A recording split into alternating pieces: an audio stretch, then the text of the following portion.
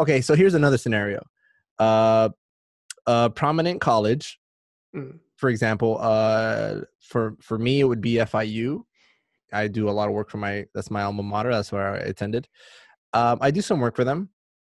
The School of Business wants to promote a specific program that they kind of do some sort of challenge every year, and they want to start building content. You know, how would I make myself more valuable to them, right? Sure. How would I offer that more services? Again, in addition to the video. Yeah. So questions come to my mind, which this Yeah. is, we teach a sales model. I call it earn the deal.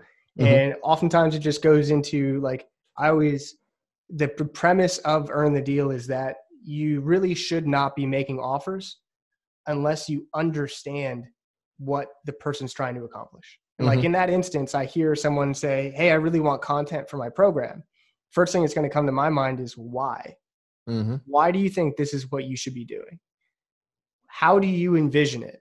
So they might say, well, I want to create content for my program because I want to get more clients for my program. I want more students for it. Awesome. Well, how are you going to get that content in front of those new students? Are you planning to leverage it in an ad campaign? Where's that going? How Mm-hmm. much are you going to spend on it? How much are you willing to spend per client?